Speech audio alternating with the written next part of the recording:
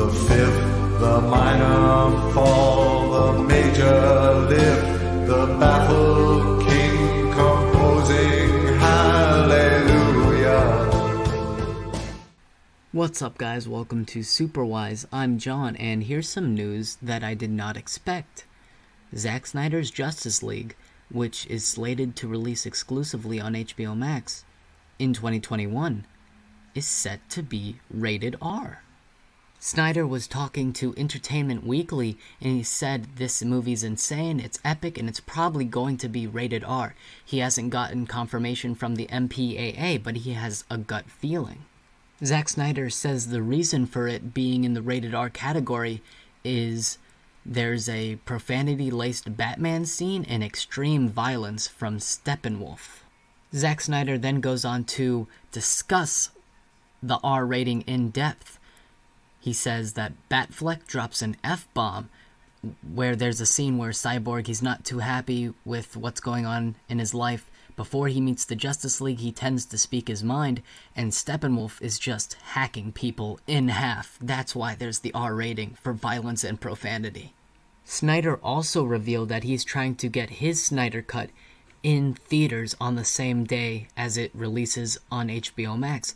So there's a good chance if you don't have HBO Max, you can go to the theaters and watch this thing.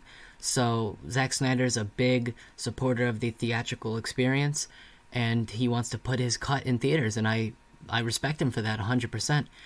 I did not think Justice League, his cut of Justice League, would be rated R.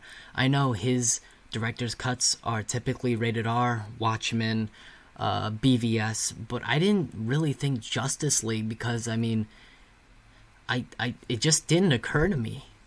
I don't exactly know why, it just didn't occur to me. I thought it would just be, you know, your typical PG-13 Snyder film, like Man of Steel, like BVS, not the ultimate cut, the regular cut.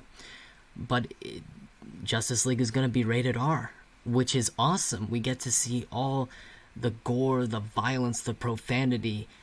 This thing is not pulling any punches, and I cannot wait to see this movie, this 4-part miniseries, whatever you want to call it. I'm so hyped right now, especially that it has an R rating. Whew. Can't wait. Literally cannot wait. But that was the video. Make sure to like, share, comment, and subscribe. All that good stuff really helps me out, and it'd mean a great deal if you haven't subbed. You know, you came over and joined my awesome Superwise family. I'm at 96 subs right now. If we can get to 100 soon, that would be amazing. I'd love to have you if you haven't subbed already. Thanks, that will be all for me, and remember my catchphrase, stay superwise.